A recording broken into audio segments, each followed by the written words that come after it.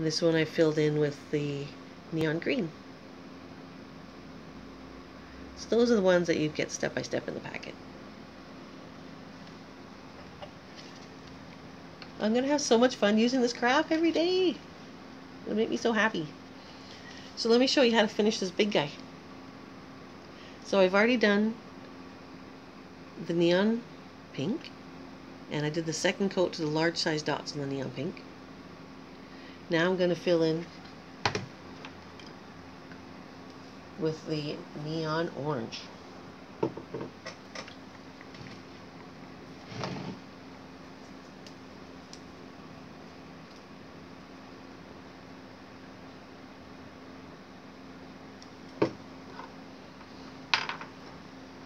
I'm going to use a larger size stylus. I'm going to rest this on the table so that it can help balance me as opposed to holding it upright.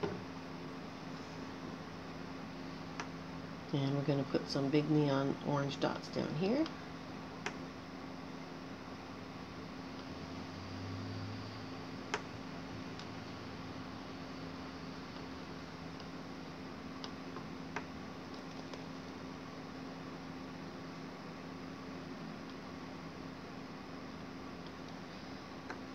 And along the tail.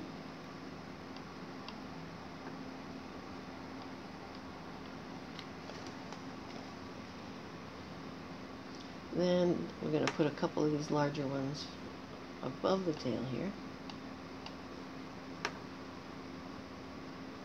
Oop, that guy's a little droopy. I had too much paint on my stylus. So let's just take a damp Q-tip. Just roll off the extra water on my paper towel after I dipped it into my brush tub. And then we'll just take that paint off of there. And we can redo them. Get rid of any fluff from the Q-tip.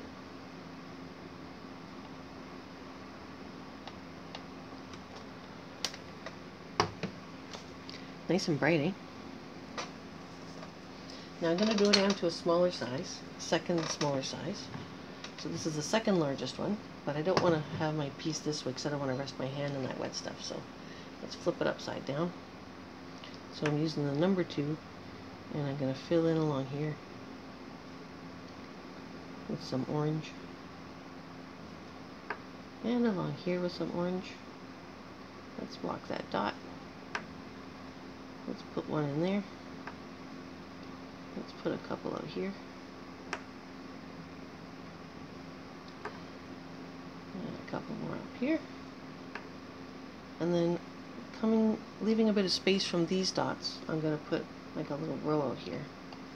That little floating row. That will fill in around it later with the yellow and the green.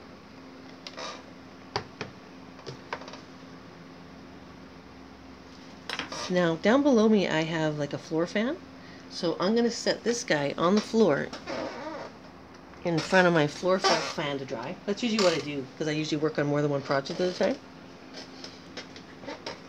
And while he's setting up, I'm going to show you how to clean out your brushes with the brush cleaners. So this is Deco Magic brush cleaner. You can actually use it for cleaning out your jewelry as well. If you check out their website, they'll show you. So this is for cleaning out, like, for instance, your number 4 filbert. You take out a little bit of the cleaner, enough to dress your bristles, so you don't need a big puddle, but enough so that your bristles are soaked in there. And then you just tap, tap, tap on that soft angle, just the same way you tap in your brush tub. So not straight up and down, but just on a soft angle. And then leaning into both ferrule corners. And then flip your brush over, same thing on the other side. And then when you hold it down on a clean piece of paper towel, you want to watch where your ferrule touches. If there's no color there, then your brush is clean. And you can just rinse them out to get rid of that cleaner. And then you could either keep painting with the brush, or if it's the end of your painting session, like I won't be using this brush anymore, then I like to use the Masters brush cleaner and preserver. This is like a solid paste. You take your brush with a little bit of water, and then you gently brush back and forth. Not back and forth, but back and forth, back and forth. Does that make sense? So just gently with your brush, and that will loosen up this thick cleaner and create a paste in your brush. No, let me get something better. So it's covering the brush. Kind of looks like Santa Claus's beard. And then what you do is you shape your brush back to its natural shape. So I start on top of the ferrule, pull along the ferrule and flatten the bristles. Shape the sides of the bristles so the brush goes back to the natural shape that it is. Here's a brand new one. The bristles are nice and tight together, and then you leave it like that to dry, and you just leave it flat without the bristles touching anything. You don't want the bristles leaning on anything or they'll dry like that, because what this conditioner does is it allows it conditions your brushes as this is sitting in it, but it also helps your brush maintain its shape because this will dry hard. It should dry so hard that you should be able to tap on the table with it and it doesn't move. Then you know you put enough in it. If it does move and it's bendy after it's dry, then you need to put a little bit more of that foam in it the next time. So that'll help your brush really maintain its shape. And then the next time you go to use it, you do like I just did there and you rinse it out, and then you're good to go again. So here, I'll show you one more time. You create a little paste, work that paste up in your brush, ideally not going up your ferrule. Run your hands down your ferrule and over your bristles to shape them back to his natural shape. And then you let them dry like that. Set them aside so he dries flat. And he should set up overnight. It should be nice and pretty close to hard as a rock. Awesome. So that's how you clean your bristles, kids. And then we'll check on our big fish down there. So I like the floor fan because then I can work on another rock while one rock's drying. So these big ones are pretty set up. So let's come in around them and do some smaller ones. So I've got the second smallest size, which is the 4.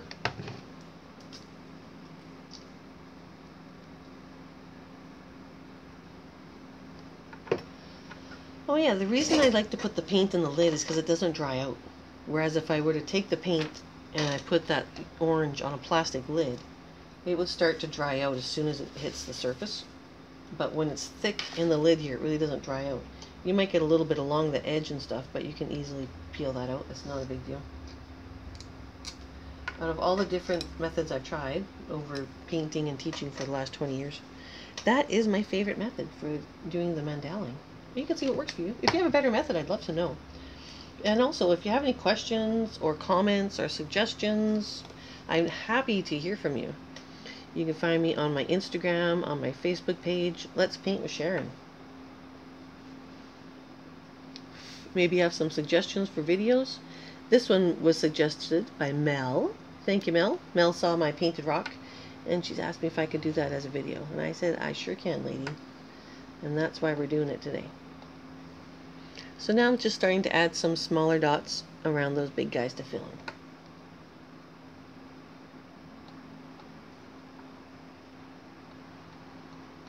One of my favorite things to do around the big circles, like the big dots, is see this guy here, is walk the dot around it. So go around that big dot, and each time you dot it gets smaller.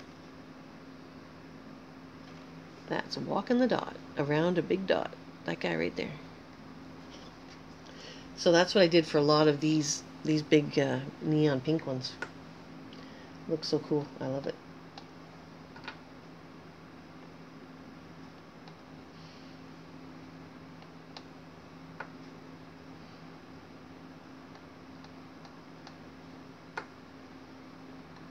So relaxing too.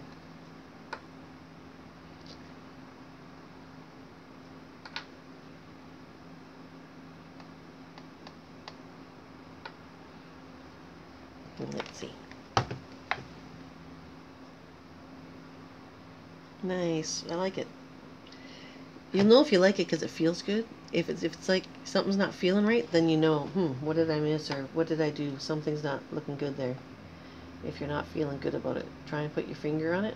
Or even better, it's so great when you're painting with friends and people, or you're in a class, because you can get feedback from other people and they might see things that you don't see. I just see like where I have two oranges too close together, so I'm just going to nick this guy off.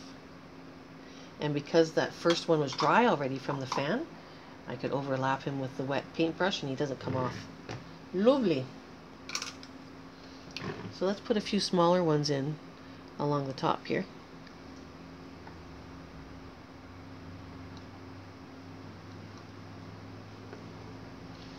And over in here. The variety between the larger dots and the small dots on your surfaces is really attractive, I think. I like having a good variety in there. But as you'll paint, you'll see what you like and what your preferences are, what you like or what you don't like. Remember, if you don't like something, you can easily nick it off. Now, the last part I'm going to put some is just along his little, up above his lower fins here. Oh, I got too close. I'm overlapping my neon pink, so I'm just going to pop those right off. Do them again.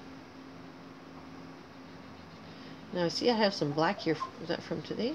From before? If it hasn't been 7 days and it hasn't cured, because curing takes 7 days, then it'll come off. If that didn't come off, I could just paint over it with the metallic blue. So there's always something you can do. If you ever run into trouble and you're not too sure and nothing's coming to mind of how you can fix it, feel free to send me a message and I'll give you a hand. Or come by for a class if you're in the neighborhood. Right now, I know with the COVID, my studio's not open, so I'm doing these free videos for you. But in the future, we could be opening. We're waiting and seeing. Okay, there's my orange. It's a nice contrast to the pink. Alright. So I'm just going to set him in front of the fan that's on my floor for a second, so it can dry a little bit while I get the next color ready. So the next color is going to be our yellow. So we've got yellow, then we've got green, and then we've got blue, and then we're all done.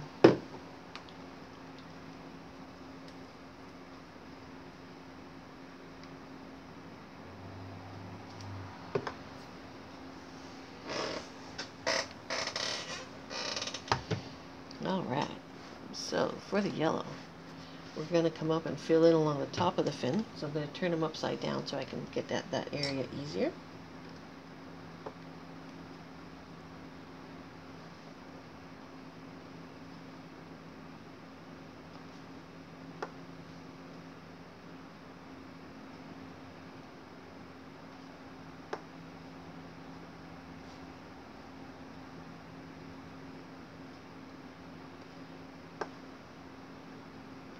Over time, too, you'll get used to the size of dots that each of the styluses will give you. Whether when you're walking the dot, you'll know, okay, when I dot 3 times, what kind of size dot that'll give me. My hand slid a little bit on one guy there, and he's not too circular. He looks a little more of an oval. So I'll see if I can take him off without taking off the one beside him. If it's not possible, then sometimes I just clean out that whole area and redo that whole area. It doesn't matter. You just do whatever you got to do. When someone's looking at your finished project, they won't know you had to do that. Only if you tell them. There we go. Then I'll let that dry and I'll come back to that area. So I'm going to put some down this fin. So filling in along the top fins, using the second smallest sized stylus ball.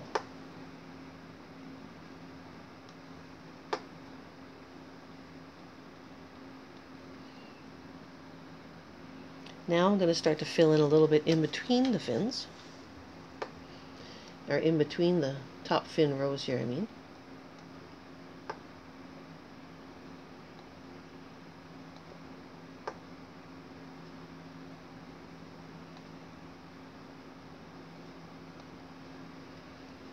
So there's one row, and then we'll go underneath the second row.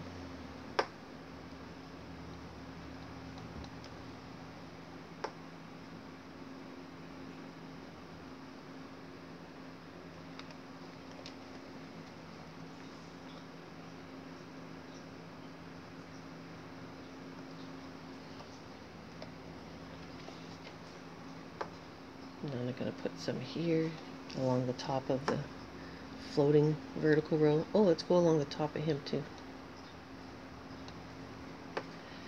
And I just remembered I forgot to put orange along the bottom, so let's make this guy yellow. Nice. That's nice and bright. On that third vertical floating row. Now I'm going to do a few more yellows along the top of the tail's edge. So I'm just going to walk that guy along.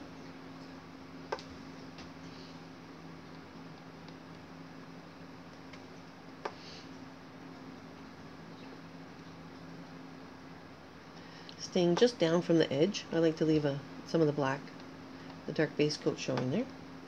Then I'm going to go in and around these floating orange ones.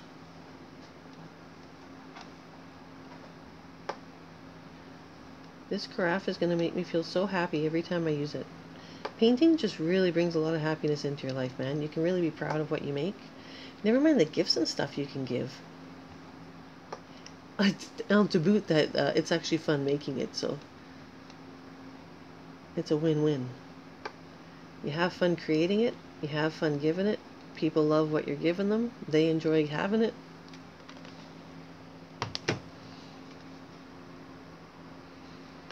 Now, this line here along the top of the back fin is a bit straight for me, so I'm going to add a few more dots underneath it, just to break up the straight line a bit. That looks good. Hey, Santana. My border collie's here helping me.